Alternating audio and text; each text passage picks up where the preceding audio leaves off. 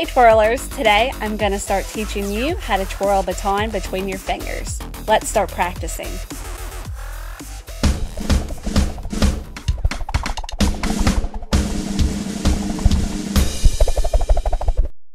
3, 4. Hold the baton in our normal starting position, thumb to ball in the right hand, left hand on your hip, and feet in a right T.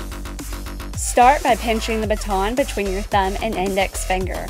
Now slowly start to twirl the baton down and grab it between your index and middle finger. Then continue and grab it between your middle and ring finger, and then your ring and pinky finger. This is called a 4-finger twirl because you use all 4 of your fingers.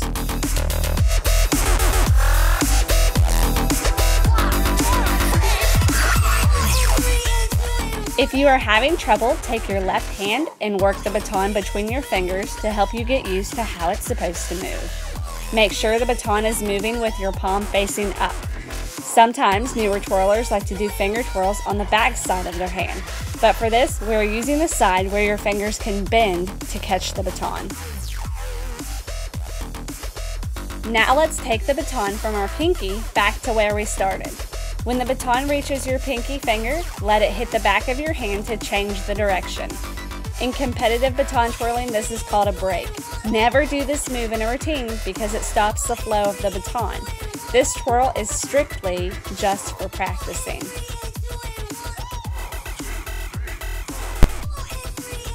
After you let the baton hit the back of your hand to change the direction, move the baton between your ring and middle finger, and then between your middle and index finger, and then lastly between your index finger and your thumb.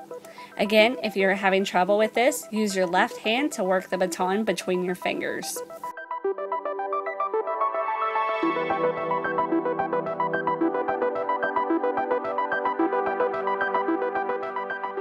Let's try the whole thing in our right hand.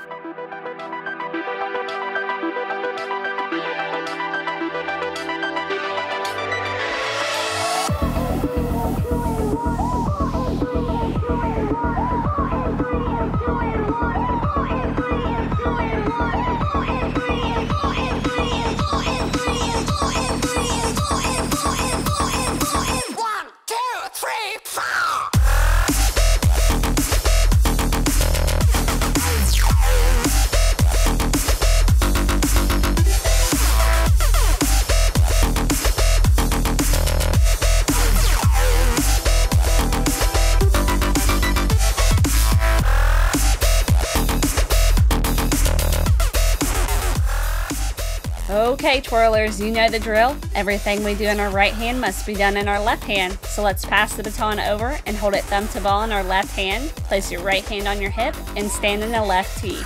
Pinch the baton between your thumb and index finger and slowly start to work it between each of your fingers just like before. And when it gets to the end, change the direction and work it back through.